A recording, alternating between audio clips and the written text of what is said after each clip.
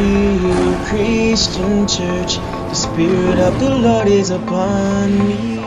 And he grabbed us and he had us move all the way to the front row. Amen. And I really feel like that's what's happening in the Spirit. You know, God is moving people forward. And because time is limited. Amen. Time is limited. Amen. See, look behind you real quick. Look behind you real quick. See that? See, God knows what's happening. Amen. How many know folks need some elbow room? Amen. But how can they sit in the back if you taking up the spot? See, I didn't know that was going to happen, but how many know God did? Amen. Amen. I'm not a prophet, but sometimes I prophesy. Amen. Amen. God is good. But I'd like to greet everyone and welcome everyone to Strongsville Christian Church. Today's message is compared to eternity. Amen. How many of you know that this is a mindset that everything we go through in life, we have to compare it to eternity? How many of you know the devil wants us to do the opposite? He wants us to make us focus on our problems, on our weaknesses, on our struggles, on the challenges that we go through, on the hardships that our family goes through. He wants us to focus on these temporal problems, and he wants us to make us feel that our problems are eternal. But how many of you know none of our problems are eternal? Amen. I'm going to give you some fresh perspective in the Word of God. Amen. And we got one of our old members from Old Brooklyn come all the way. Amen. God bless you.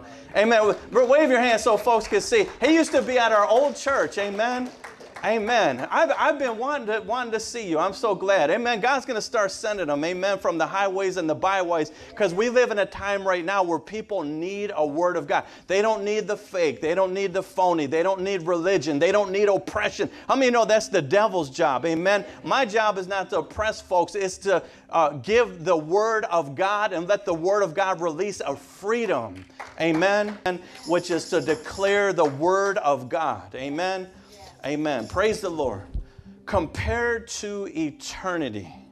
Amen. The definition of eternity is infinite time, the state after death, immeasurable time. Amen. And do you know, I want you to just take a couple seconds and try to retain in your mind, what does it mean to live 100 years? Right? Try to retain that in your mind. What does it mean to be on this earth 100 years? What does that feel like? Do you know? Do you have any clue what it feels like to watch 100 years go by? To watch all the technology change. Everything that happens, people are born, people die. What happens after 100 years? Okay, I want to challenge you. Now in your mind, try to understand what it feels like to live like in they say old as Methuselah, right? You ever heard that? Old as Methuselah. They say he was one of the oldest folks in the Bible, right? Living 900 plus years. Imagine what it feels like to live 900 years. Now, 900 years is actually not even able to compare to 10,000 years or 1 billion years. Or 1 trillion years. Can you even contain in your mind, as smart as you folks are, with all your degrees and all your wisdom and all your understanding, can you contain in your mind what it is to be 1 trillion years old? And even consider this, that 1 trillion years is actually nothing. 1 trillion years is nothing compared to eternity. Eternity, this is what we're going to talk about, compared to eternity. Hope restricted to this temporal life creates a bipolar roller coaster attitude. You see, the world right now, if you go around in the world in a workplace, if you go out to the grocery store, if you know some family members that are not saved, they're not born again, they don't have the Holy Spirit, if you just look at and watch the way that they react, they're like a roller coaster.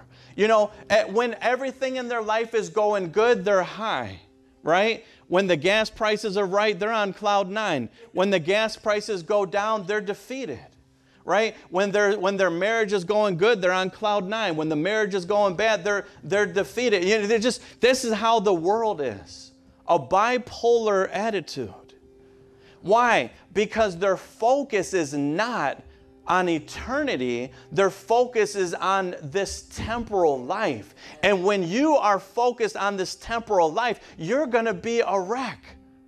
That's what it means to be bipolar. Bipolar means for one moment, you're overwhelmed with joy. The next moment, when you're walking by sight and not by faith, the next moment when something doesn't go your way or something doesn't happen the way you want, now you're going into deep depression and you're frustrated and you're aggravated. You lose your peace. And imagine just always living life like that. You see, and that's how the devil wants us to be. And he wants folks to be all over the church, all over the place. And sometimes even the Christians, even the ones that are saved, can have a bipolar attitude when they take their focus off of eternity. Hope restricted to this temporal life creates a bipolar roller coaster attitude. In 1 Corinthians 15:19, it says, if in this life only, look at that word only, if in this life only we have hope in Christ. How many of you know that our life is not restricted, our hope is not restricted to this life? I'm not saying we don't have any hope in this life, because we do. We have hope in this life, but my hope is not on temporal situations. My hope is not what's happening or not happening in the White House. And praise the Lord and thank you, Jesus. My hope is not in Biden.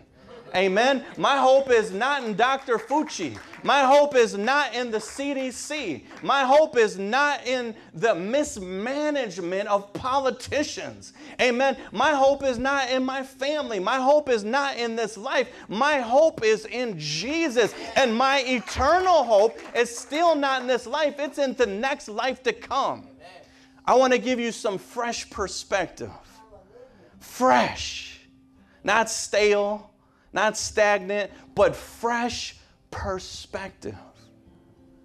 If in this life only we have hope in Christ, we are of all men most miserable. How many know some miserable folks? Anyone ever know any miserable folks? They walk around like this.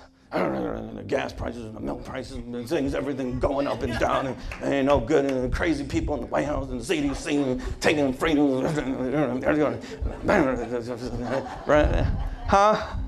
Anyone ever heard someone like that? How many know we don't have to be like that? Because, folks, here's the thing. If you don't have hope in Jesus, by default, you're going to be like that. Or if you're struggling with unbelief or you're struggling with faith, you can still be like that. You see, that's why we need to compare to eternity. I'm not saying we should start praise dancing because the gas prices are high. But I'm not saying you can either. Amen. Job says, should we not receive good and evil from the Lord? I'm not saying you're not allowed to praise God for the good, the bad, and the ugly. Do you know when someone stole my car? When I was super poor, I'm talking about poor, like ghetto poor. Food stamps poor. No help from family poor.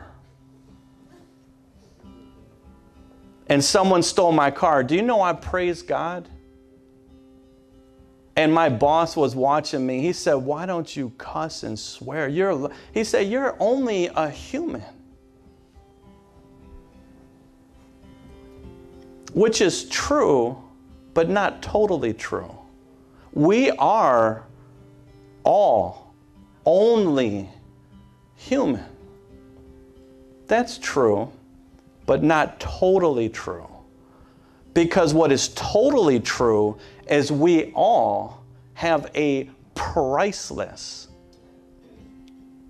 eternal soul. Do you know they can put a price on your heart? They could put a price on your corneas for corneal transplants when there's cadavers and they have a certain amount of time before the body goes into corruption. If they remove them quick enough, they could put those corneas on another soul for a price, if the price is right. But you know they can't put a price on your soul. For what profit a man to gain the whole world and lose his soul? I want to talk to you today about compared to eternity. What is it that we are focused on? And what does it mean compared to eternity? How many know God, it's not God's will that any should perish? You know that? It's not God's will that any should perish. All have a right to the tree of life. My pastor used to say this one thing. He says, why does God hate sin? And this is my pastor speaking. I'm just telling you what he used to say. Why does God hate sin? And he said, because sin makes you think that God doesn't love you. You see that? When we sin, it makes us think that God doesn't love us. But the Bible says while we were yet sinners, Christ died for us. He proved his love. The Bible says no greater love than a man lay down his life for a friend. And he did that so that we can be set free, so that we could be forgiven, so that we could be delivered, because he has a new life for us in Christ. Amen. Amen? Isaiah 26:3, it says, thou wilt keep him in perfect peace, whose mind is stayed on thee, because he trusteth thee in thee, and trust ye in the Lord forever. For in the Lord Jehovah is everlasting strength. Do you see that, folks? How do you get perfect peace? By keeping your mind stayed on the Lord. Who is the Lord? Is the Lord temporal? Is the Lord part-time? Is the Lord a rental God? Well, I just want to rent God for a moment. He's eternal. He knew us before we were born. And if you can, by all of your choices, choose to keep your mind on the Lord, the Bible says, I will keep thee in perfect peace. Now, for those of you that know me, you know that when my wife asks me, what do I want for my birthday? You know that I ask her for peace. In other words, don't vex my soul on my birthday. I don't want anything. You don't have to get me a cake. You don't need to get me candy. You don't need to buy me a car. You don't need to do anything for me. The only thing I ask for is peace. Give me one day of peace, because the older I get, the more I want peace. And what I found that it doesn't matter if you are a millionaire, a trillionaire, a gazillionaire, if you don't have peace, nothing on this earth can replace the value of peace. You could be anywhere. You could be in the Bahamas. You could be on a hammock with the ocean and people blowing you with a palm leaf and waiting on you hand and foot. But if you don't have peace of mind, if you don't have joy, you won't be able to enjoy anything. You could have a marriage, a good marriage. You could have a good house. You could have a good car, a good job. But if you don't have peace, life is miserable. And it's so funny because Jesus said, peace I leave with you, but not as the world leaves. Because in the world, check this out, folks, you have to pay for things of the world. Right? Some folks, they will drink themselves into a stupor because they're not getting peace from God, so they will purchase peace. They will purchase marijuana. They will purchase drugs. They will purchase alcohol to try to get peace from those things. Which you can do that, but it costs you. You see, when you get peace from the world, it will give you a temporal peace, but it always takes from you. There is nothing in this world that will give you something without taking more than what it gives you. So I'm not saying the Bible says sin has pleasure, which is a pseudo peace, a fake peace, a form of peace. The sin has pleasure for a season.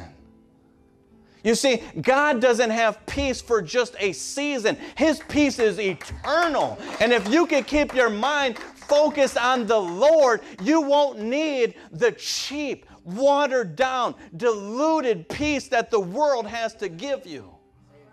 Because you could do drugs, you could drink, you could take all the medication at the expense of your liver. You see that? At the expense, you could smoke I smoke weed. Man, I knew how to smoke weed, folks.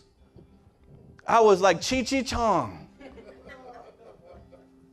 Roll them if you got them. I know that weed can give you a form of peace, but at what expense? I'm telling you, if you could have met the former me when I was smoking weed, I was brain dead.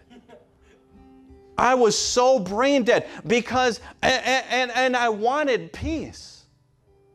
That's why I kept smoking weed. I wanted an escape from reality. All the pains and the stresses and the failures and the hurts and the wounds and the despairs and the woe is me. I had to escape it. I couldn't take it anymore. So I was reaching out to wherever I knew, and I would reach out to all the things that the world would have to offer. And it was a crutch, but not a cure. And at the expense of my brain cells. So if you come to church here and you see Pastor Kalini every once in a while misspells a word, chalk that up to all the ganja. Chalk it up to all the acid I used to do. I'm not saying God didn't heal me, but sometimes it's a flashback here and there, you know. Watch out.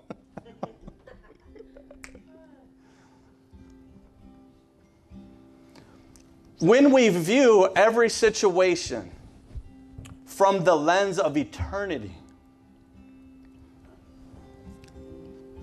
it minimizes even the greatest attack. You see, I'm wearing glasses right now. Why? Because if I take my glasses off, you guys all look the same. You just look like blurry. Like if your hair is a wreck, I can't see it. Right? You guys just look blurry, a blur, right? But if I put my prescription, my lens, now I can see your hair really is messed up. Get it together, amen?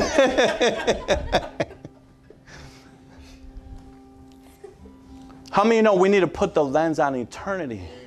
I want to cause you a little bit of pain and then a little bit of perspective and a little bit of healing. Amen. I want you to take a couple seconds and in your own mind, you think, I know for me what it was. What was it for you that caused you the most amount of pain? What happened to you? I don't care if it was when you were a child and you were victimized. When you were married, you went through divorce. When you were married, you went through fighting, domestic violence. I don't know what it is. When you were a kid, you got bullied. What is it? What was there one event that happened that really affected how you act? What is it in your life that caused you the most amount of pain? Was it abandonment? Was it disrespect? Was it abuse? What was it? Was it something that you made a mistake and you regret, and if you could have took it back, you would have done it differently? Because sometimes the thing that caused the most pain is because we made the wrong choice. We made the wrong choice. We brought pain on ourselves. Then there's other times There's other times that we didn't make the wrong choice. We were doing the right thing. We were legitimate victims. Either way, it doesn't matter. The point is this. You think about what it was that happened to you. Maybe a family member died. Maybe you lost a child. What was it that caused you the most amount of pain? Right? And now you think of how much it affects you, but add 1 year. How did you feel 1 year after it happened? Were you still affected, but maybe just a little bit not as much? Now add 10 years to that thing that hurt you so much. Now you add 10 years to it, and now you still remember it, but now you got new pains that accumulated, and you're still aware of it, but it's not as painful because 10 years went by. Now add 50 years. Now it's like you can't remember what happened. I don't know what happened, sonny boy. I remember I was something happened somewhere. Oh, where's my dentures? And check the pens are okay. You see, think about that, and this is life. You add 50 years to the most painful thing. Now the thing that controlled your entire life, you add 50 years to it, you might not even remember what happened. Do you understand? Now add 100 years, add 1,000 years, add eternity to the most catastrophic eternity, and now it just disappears. And it fades into nothing. And this is what God is trying to tell the church. Whatever it is that has affected you, what value does it have compared to eternity? Compared to what you will spend your eternal soul.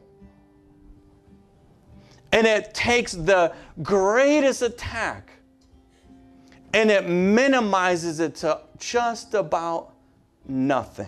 Because I remember when I first got saved, I got saved because I was enduring the most painful situation in my life. I was looking at a place of hopelessness. I was in a place where I no longer wanted to live. I was in so much pain and suffering that I no longer cared about this life. And then it was in that moment that God showed me that He was real. And when I realized that He was real, even my most painful thing that I ever went to, it caused me to change lenses and think of the reality of eternity. And when I saw how big our eternal God is, it made my greatest situation seem like a speck of dust. I want to talk to you today about compared to eternity. Come on, you married folks. How many of you guys are married? Huh? How many ever had a haymaker argument with your beloved? Raise your hand. Haymaker. Ah! Right? Everything's so dramatic. Ah! The world's coming to an end.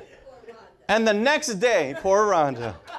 Amen. She got one defender. Amen. Amen. Think about that. You got a haymaker argument, right? And then the next day, you guys cuddle, you kiss and make up. It's like it never even mattered. You ever think about, compared to eternity, what is it that we make such a big deal over? That in the big scale, and folks, I see we got some mature folks in here, amen? And I'm going to call you mature. I don't call you old. I call you mature. You've been around the block. And you mature folks, now listen, you mature folks, you know this. You know that the older you get, life just is like this. Months are flying by. Years are flying by. Your little grandbabies, before you know it, they're already graduated college. You're like, what happened? Why? Because life is just a blip. This life that we got, it's so short. And sometimes until we are surrounded by death, we can forget that. And the Bible says this. It's weird how the Bible depicts this. In the Proverbs, it says, better is the house of mourning than in the house of laughter. Why? Who doesn't want to laugh? I like to laugh. Right? Why is better in the house of mourning better than in a house of laughter? Because God is trying to teach us something that compared to eternity, nothing is greater than eternity. And sometimes we have a temporal laughter, but in the house of mourning, it changes your focus off to this temporal life, and it puts us back on eternal perspective. Because there are some folks that are running from God and they think life is all about having a good time, having a fun, living in the moment, have joy, do whatever you want, right? Smoke them if you got them, do what you want, right? Live however you want. And they're just caught up in the moment, and they're just thinking about whatever makes them feel good, whatever makes them laugh, do whatever they do. That's what Satanism, do what thou wilt. Right? And they're only caught up into that moment, not realizing that there is eternity right around the corner. And if we knew that what we do will affect people around us, it affects eternal souls. I'll tell you, if we could compare things to eternity, do you think it will change our choices? If we can compare things to eternity, will it affect our choices? See, a lot of times, the thief on the cross, there was two thieves on the cross. But their whole life was going by like this. But if one had unbelief, the other one had belief. The one with belief said, Master, will you remember me? Will you remember me in your kingdom? Will you remember me? And Jesus said, verily I say unto you, you'll be with me in paradise. Compared to eternity. Think about that. Dying on the cross next to Jesus. Think of the pain. Think of the temporal situation. You can't possibly go any lower in life than to be naked, bleeding out, suffering and agony on the cross. Life can't get any worse. I guarantee the thief on the cross wasn't like, well, the cost of donkeys went up. Potiphar ain't right. Caesar, man, that dinero ain't what it used to be. Can't even buy eggs. You see that? When you're on the cross and you're breathing your last life, you're not thinking about these things that stress us out. Compared to eternity, what does it really matter? Amen. See, the devil will try to get you to be ignorant to eternity. Amen. And God's saying, compared to eternity, what does it matter? Huh? When we view every situation from the lens of eternity, it minimizes even the greatest attack. In other words, when the devil's hitting you with everything he's got, you can sit back and say, I'm still saved. Amen. Amen. I'm still saved. I see you, devil. Huh? You can look at the devil and say, I see you. Right?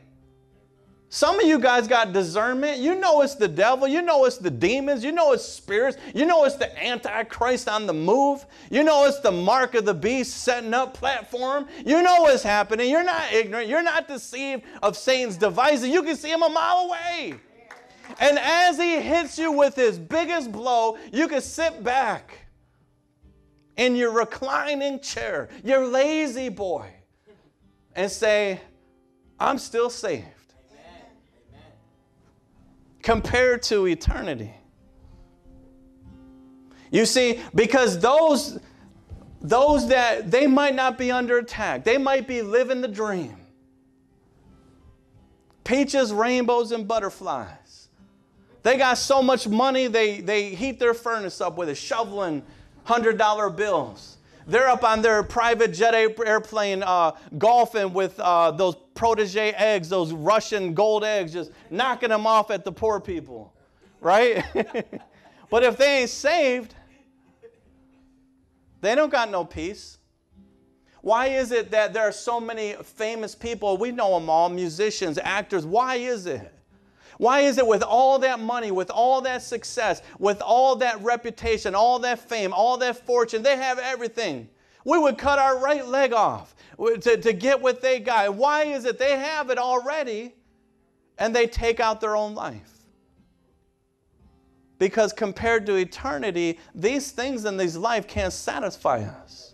There is a peace and joy that comes from having a relationship with Jesus Christ that is irreplaceable. In Job 1:19 it says, and behold, there came a great wind from the wilderness and smote the four corners of the house, and it fell upon the young men, and they are dead. Can you imagine that? You get the report that your whole entire family died.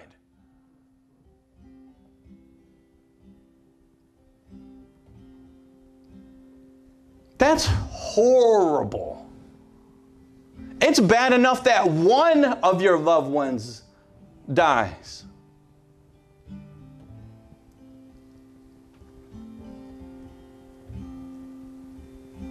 And I am the only one escaped, alone to tell thee. And then Job arose and rent his mantle and shaved his head, like me, and fell down upon the ground and worshiped. Isn't that interesting? His first reaction after getting a report of his entire family dying. He could have called out to the doctor. He could have went to the pub. He could have went to the bar. I'm sure they had some type of fermented wine back then, because his sons was dipping in it. That could have been his first reaction. And who would have judged him if it was?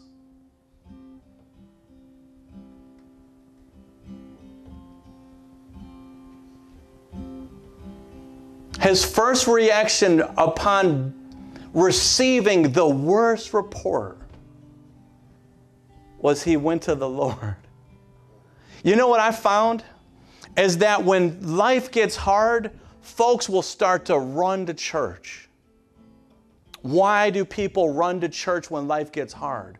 Because they know that this life is failing them.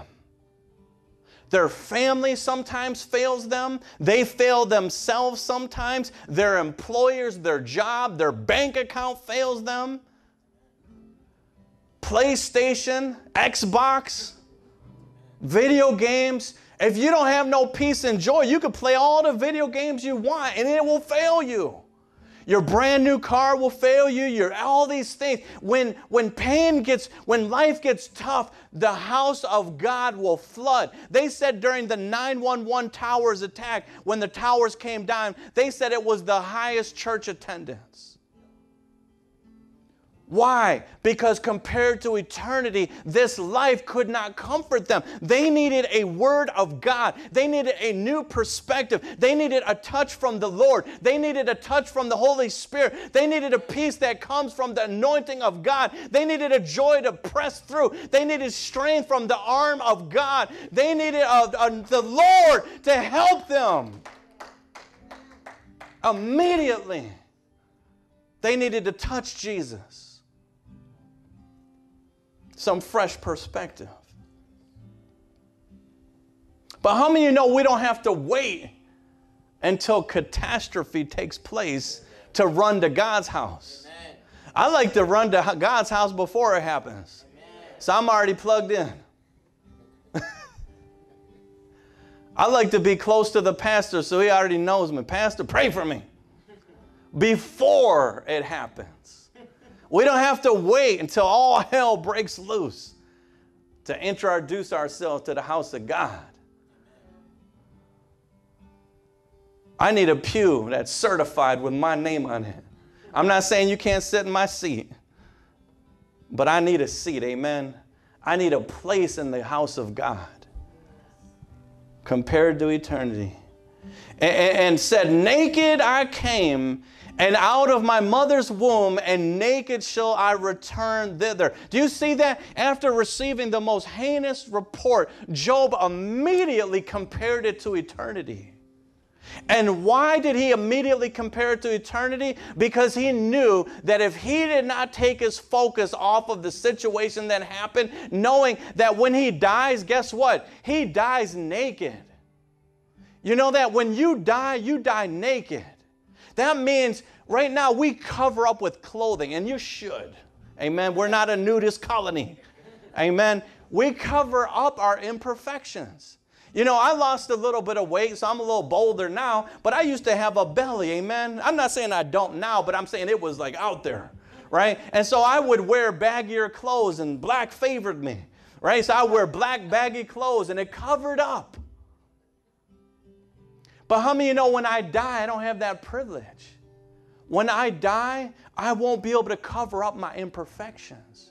The Lord is going to have to receive me with my belly and all, with my moles, with my wrinkles, with my bald head. Amen.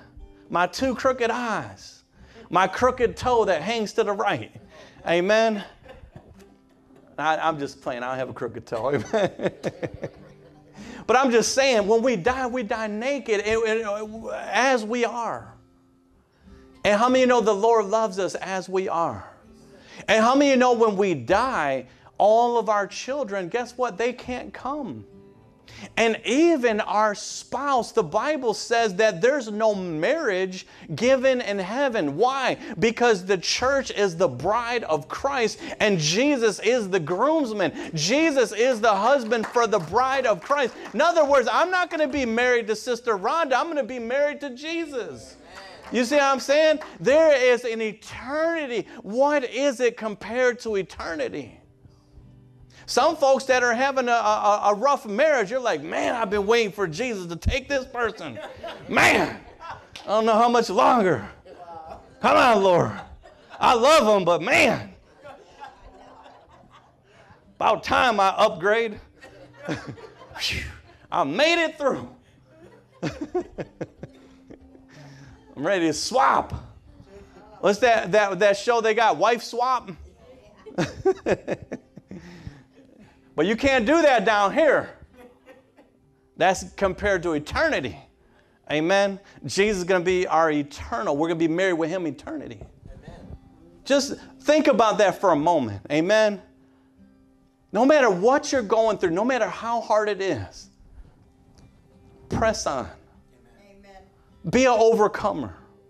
Be steadfast. Don't turn to the left. Don't turn to the right. Don't look behind. Keep your eyes on the prize, which is Jesus, the author and the finisher of our faith. What is it compared to eternity? I don't care how much you're struggling. I don't care how tempted you are. I don't care how defeated you. A lot of us, we feel unworthy. Press on. Amen. Press on. Amen. Compared to eternity, you'll find out that if you keep moving forward on God, things will start to fall off of you. Like a dog sheds its hair. You understand? A dog sheds its hair. And sometimes if that hair stays on that dog too long, it gets knotted up. Sometimes we're like the dogs here. We get knotted up. But you have to keep moving forward. You have to shed. You have to release some things. If you stay in the Word of God, if you stay in the house of God, if you stay in the anointing of God, if you stay in the praise of God, the presence of God, and you keep doing what God called you to do, if you could keep serving God, if you could keep following Him, you'll find that things will start to drop off of you. It might not all drop off right away. One knot at a time. Keep pressing towards the mark. Oh, God bless you, Job. What did you say?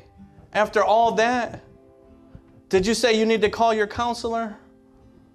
Did you say you need to check in with CDC, what they're talking about? What happened? Naked shall I return thither, and the Lord gave, and the Lord had taken away. Blessed be the name of the Lord. And all of this, Job sinned not, nor he charged God foolishly. How many people right now, they're blaming God for everything? If God was real, why would the babies die? If God is real, why is all this sickness and suffering? If God is real, why would people are charging God. They're accusing him. They're blaming one another. They're fighting because they need to focus back on eternity. And I got to tell you that sometimes we judge a situation before God's done with it. How many of you know what you see right now today? I'm not yet a finished product. The Lord is still molding me. He's still shaping me. We are pottery under the potter's hands. The great artist, the great I am, the ruler of who was, who is, and who is to come. He's putting his hands on us. He's molding us. He's shaping us. He has got an artistic eye. We see there's imperfections. We see that there's little bubbles in the clay. But when God gets done kneading us and smoothing us out, we will be found as pure gold. I want to talk to you today about compared to eternity. In James 1:2, it says, consider it pure joy, my brothers and sisters, whenever you face trials of many kinds, knowing this, that the trying of your faith worketh patience. But let patience have her perfect work, that you may be perfect and entire, wanting nothing. What's catastrophic in this life is meaningless in the next life. Remember that, folks. The Bible says that the earth and the fullness thereof will burn up with a fervent heat. Do you know what that means? That compared to eternity, this entire earth, the entire earth, you have all these folks that they're spending all of their energy in trying to preserve the earth. They're trying to talk about global warming and how to preserve the animals and how to preserve these things. And I'm not saying those things are evil, that we should not be good stewards of this earth. But I'm telling you, the Bible says that the earth and everything thereof will be burned up. Your house, everything that you see will eventually be gone. All of man, this building, this church, us, our flesh, our bodies, all of it will be gone compared to eternity. You ever heard only what you do for Christ will last? They know them by the love that they have for one another.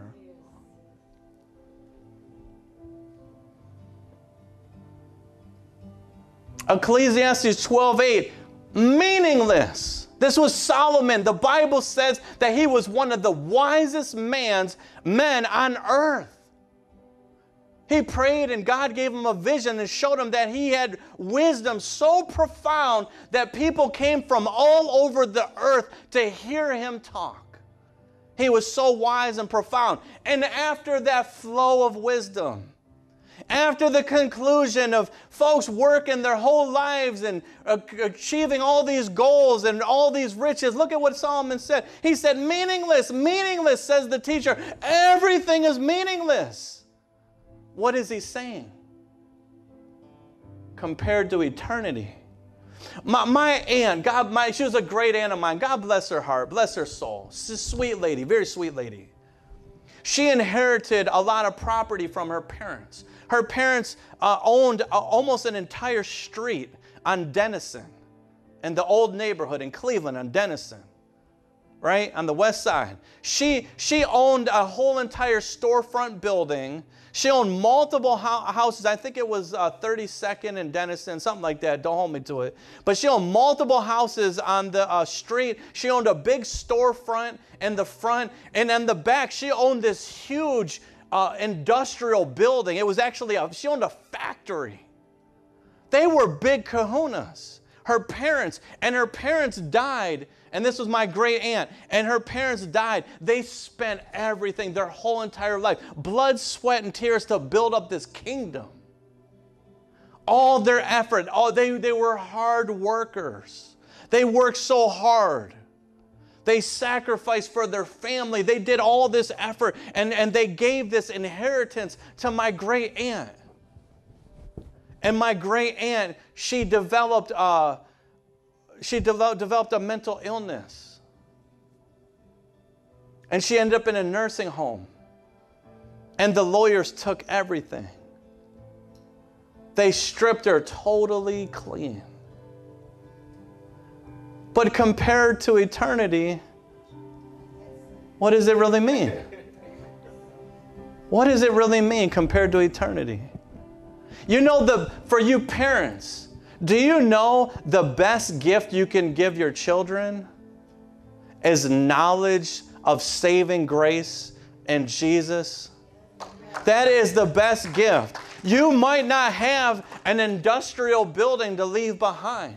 You might not be able to leave them $1 trillion behind. You might not be able to leave much behind. But I'll tell you what, if you could leave them behind the knowledge of the gospel, if you could pray for their souls, compared to eternity, that's the most important thing.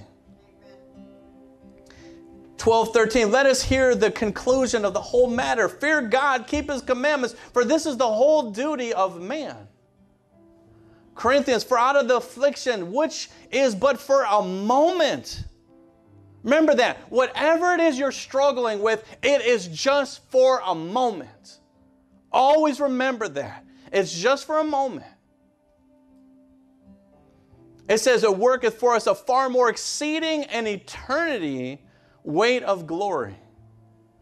When we know the enemy can't affect our eternity, we have a supernatural boldness. Do you know that the enemy has no power over where you spend eternity? He has no power. And Daniel 3:16, Shadrach, Meshach, and Abednego answered and said to the king, O Nebuchadnezzar, we are not careful to answer thee in this matter. If it be so, our God, whom we serve, is able to deliver us from the burning fiery furnace, and if He will not deliver us out of thine hand, O king, but if not, be it known unto us, unto thee, O king, that we will not serve thy gods and worship the golden image which thou hast set up. In other words, these folks were so focused on eternity that their even temporal life of going into the fire was not compared to eternity. You see, when you can compare these challenges in life to eternity, you're going to make decisions that please God and not man. They turned the fire up 7 times hotter.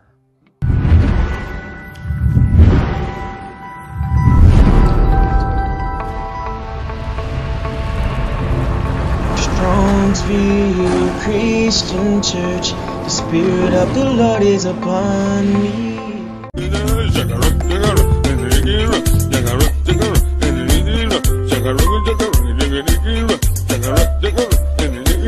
A few moments later.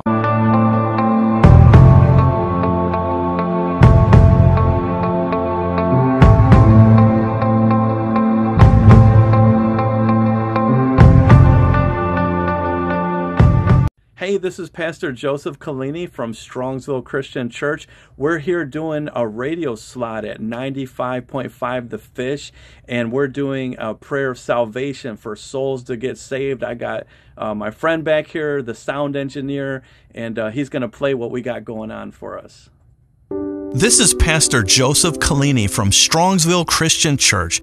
God forbid, but if you were to leave this earth today, do you know exactly where you would go? I invite you to repeat this prayer and mean it with your whole heart, and you can have that blessed assurance right now. Father God, I repent of all my sins. I confess with my mouth that Jesus is Lord, and I believe in my heart that you raised Jesus from the dead. Fill me now with your Holy Spirit. Thank you for accepting me in your kingdom. In Jesus' name, amen. Welcome to the family of God. Did you know Strongsville Christian Church is a Pentecostal church that honors the Holy Spirit, a church that wins souls, a church that makes no apologies for believing the whole Bible? I personally invite you to join us on Wednesday, 7 p.m., Sunday, 11 a.m. off Pearl Road on Temple Drive in Strongsville, Ohio.